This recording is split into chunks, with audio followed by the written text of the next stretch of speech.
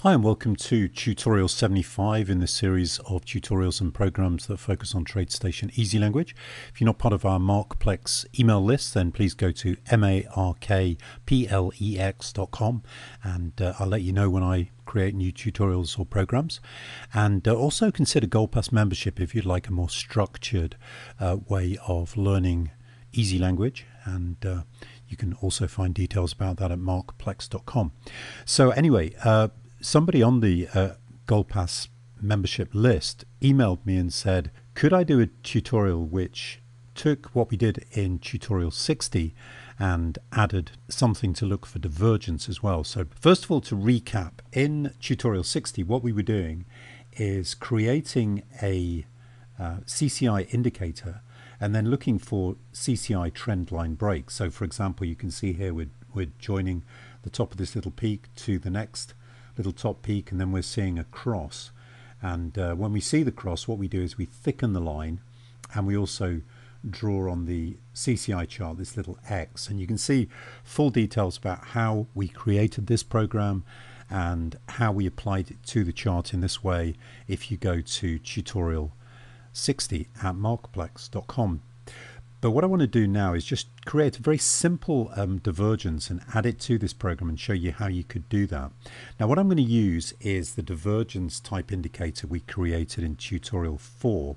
In other words, I'm going to look at the two pivots on the CCI, and then I'm just going to compare price that is occurring at the same time as those pivots. Now of course that might not represent price pivots. I just want to keep this simple, and then if you want to get more complicated you can do that. But let's just go to the program, and what I've done in a program called 75A is created a copy of the tutorial 60 program.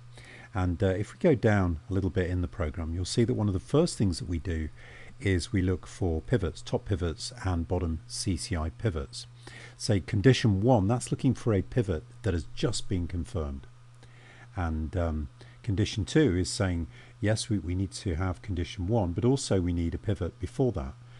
If you look at the pivot function, if you're not familiar with it, you can just right click pivot here and see how that works. But 2 represents not the most recent, but the second most recent pivot. So we're saying there has been a recent pivot just confirmed, there has been a second most recent pivot, and then finally we're saying that the second most recent pivot is actually greater than the most recent pivot CCI. So what we can do is also look for a divergence, or we can look for a divergence in price at the same time. And the way that we'd do that is we would say if condition 2 has occurred, in other words we've got these two CCI pivots, and H, the high of price that occurred at the most recent pivot, which is O piv bar 1, is greater than the high that occurred at O piv bar 2. Now as I say, those may not necessarily be price pivots, but we're just trying to keep this simple. That should be a square bracket there.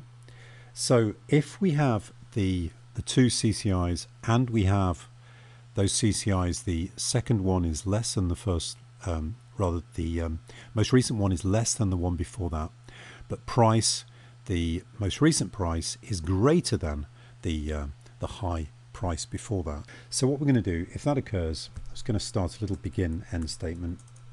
And just to show you what's happening here, we're just going to start by putting in a little text statement just when this occurs, so we can see that it has occurred. And what I like to do is when creating a program, it's always good to test it as you go along, because it's a lot more difficult if you do absolutely everything in your program and then you test it.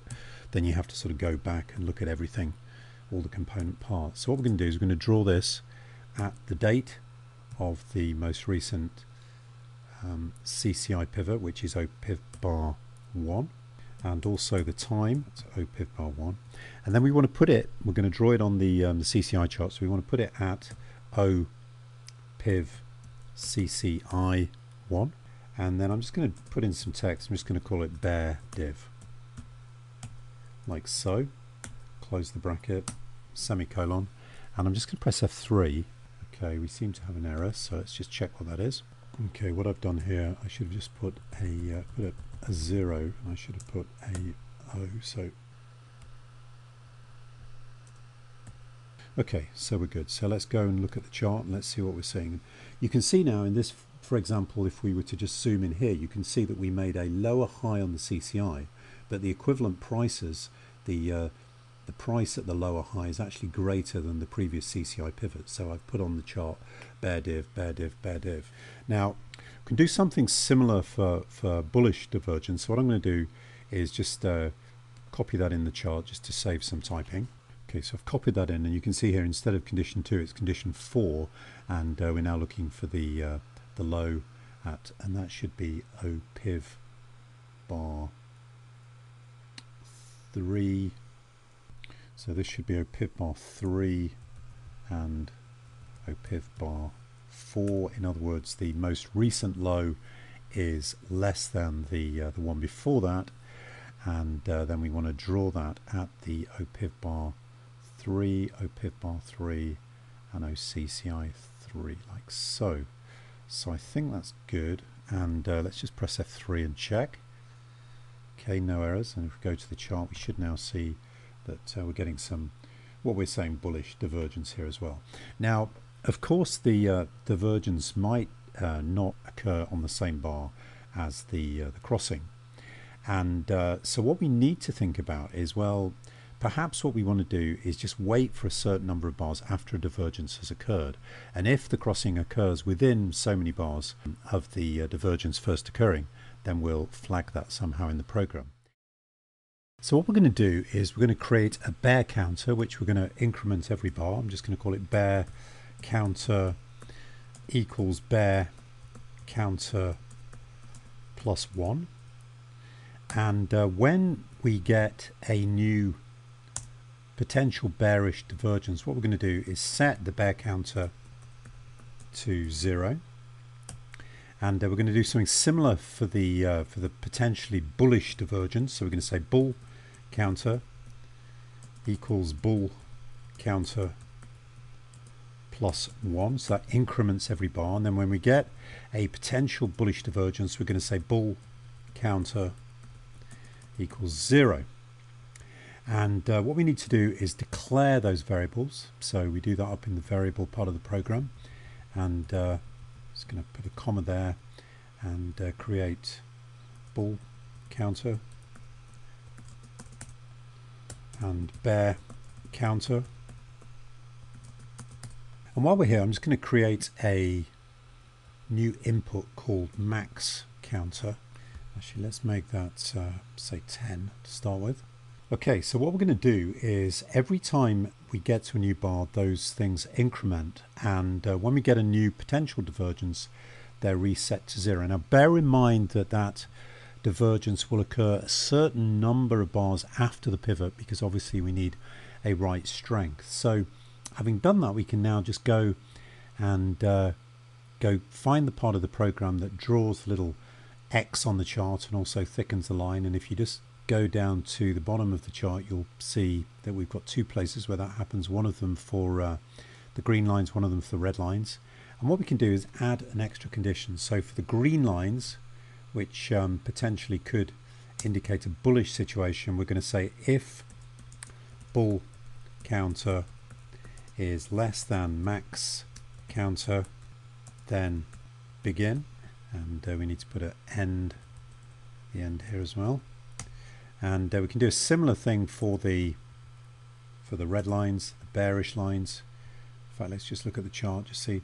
Actually, the green lines are going to be, yeah, the green line's the bullish, the red line's the bearish. So this is going to be if bear counter is less than 5, or rather is less than max counter, then begin. In other words, we're only going to thicken those lines. We're only going to draw the cross now if it happens within a certain number of bars of the bear or bull counter respectively. So I'm going to verify that. Looks like we've got some sort of error here, so let's just check what that is.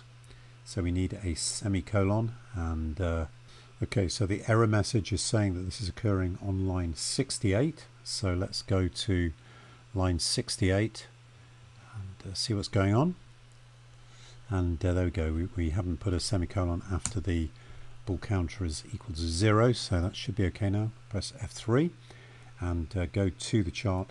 Now we may not necessarily notice too much difference, but if we were to reduce that max counter, we would start to see less of these lines. So for example, if we were to change the max counter to be equal to 0, then we should see those thicker lines and the X's disappearing completely. We're just going to see the thin lines. So anyway, hopefully this technique could be useful to you. Obviously, as I said right at the beginning, this is a very simple sort of way of determining divergence because the price pivots don't necessarily occur at the same place as the CCI pivots, but I think it demonstrates a simple principle, and hopefully it will be useful to you. Thank you.